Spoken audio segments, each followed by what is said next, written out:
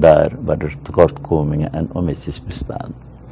De nationale actuele zaak van de afgelopen weken, ja, u heeft het van nabij vooral meegemaakt, die nationaliteitenkwestie. Ja? Komt er een diepgaand onderzoek, meneer Sardiou, naar de nationaliteitenkwestie van de heer Parmisser en mogelijk van andere functionarissen binnen de Nationale Assemblée? Hoe kijkt u daar persoonlijk tegenaan? Met betrekking tot dit specifiek geval, ja, heeft de procureur-generaal een mededeling gedaan, dus dat deze zaak een nader onderzoek behoeft. Daaruit heb ik natuurlijk afgeleid dat indien de procureur-generaal vaststelt dat het noodzakelijk is dat er een onderzoek wordt verricht, dat hij ter zake dat initiatief zal nemen om het onderzoek te laten verrichten. Een tweede punt is dat in de Nationale Assemblée ter gelegenheid van de verkiezing van de president en vicepresident dit vraagstuk is geparkeerd. Het is niet aangegeven in de Nationale Assemblée dat voor het parlement deze zaak afgedaan is. Het is verwezen naar een later onderzoek met betrekking tot deze zaak in de Nationale Assemblée. Dus ook het parlement heeft deze zaak eens even geparkeerd. En ik heb het over specifiek het geval van de heer Parmisser. Ja.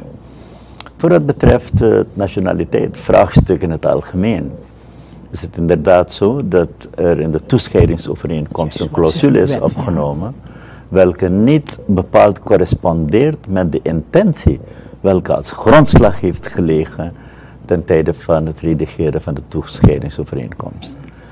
En er is daardoor een distantie ontstaan tussen de werkelijke intentie, de bedoeling dus van de toescheidingsovereenkomst en de redactie van de toescheidingsovereenkomst in een bepaald opzicht.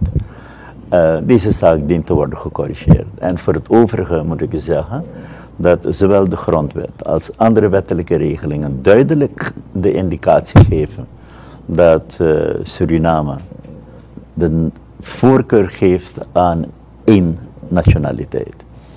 De mogelijkheid van een dubbele nationaliteit is natuurlijk aangegeven, maar dan ook aangegeven in specifieke gevallen. In gevallen waar men over een andere nationaliteit beschikt, kiest voor de nationaliteit, Surinaamse nationaliteit, maar dan zegt de wet ook dat dan met de meeste spoed al het nodige dient te worden gedaan ten einde af te zijn van die andere nationaliteit.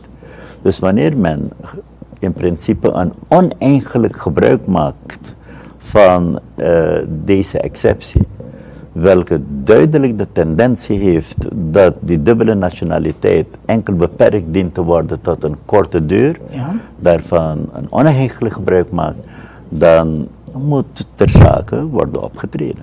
Maar de wet is op dit punt duidelijk. Wat er moet gebeuren is dat wij uitvoering moeten geven aan datgene wat in de wet staat en uitvoering moeten geven aan wat de geest van de wet is.